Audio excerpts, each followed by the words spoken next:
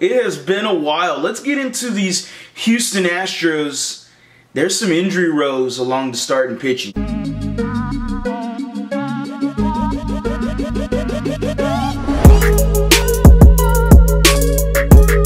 What is going on, everybody? Welcome back to a brand new episode of The Lead. Your host, as always, Harley Dugan. It has been quite some time since we've talked some Houston Astros, and I am an absolute baseball fan, possibly baseball fan first, but we're not going to talk about that. The Houston Astros right now have some starting pitching injuries, and they can solve these injuries.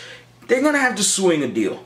Long term, you're looking at Luis Garcia, who has a Tommy John surgery. It's not looking good, out for the year. Jose Urquidy on the IL, not looking good for that either. You got JP France, you got Brandon Belak. At the moment right now, I'm not saying make a deal tomorrow. It's only a month into the season, going into the second month. And right now you're around 500. But at the end of the day, when you look at this long term, yeah, Jose Urquidy should be back. Lance McCullers Jr., we don't know what we're going to get, when he's going to come back. He did throw off a mound, according to Chandler Rome. I could be wrong about that. Still going to post that real quick. But there's some trade numbers.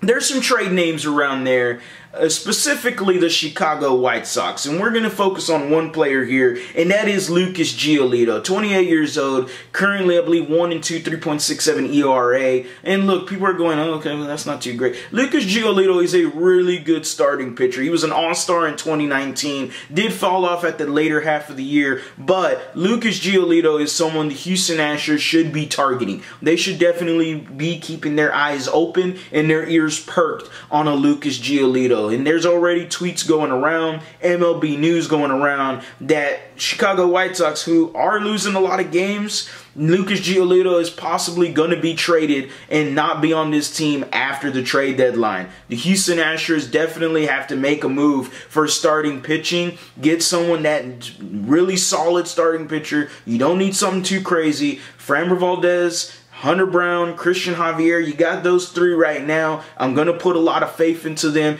Adding a Giolito, who is a solid pitcher that can be someone's number 2, that's what he is right now for the White Sox. Could be our number 4. Sign me up. The Houston Astros need to swing a deal for a starting pitcher. Not right now, but in the near future. As always, guys, go Astros, go Rockets, go Texans. You have a blessed day.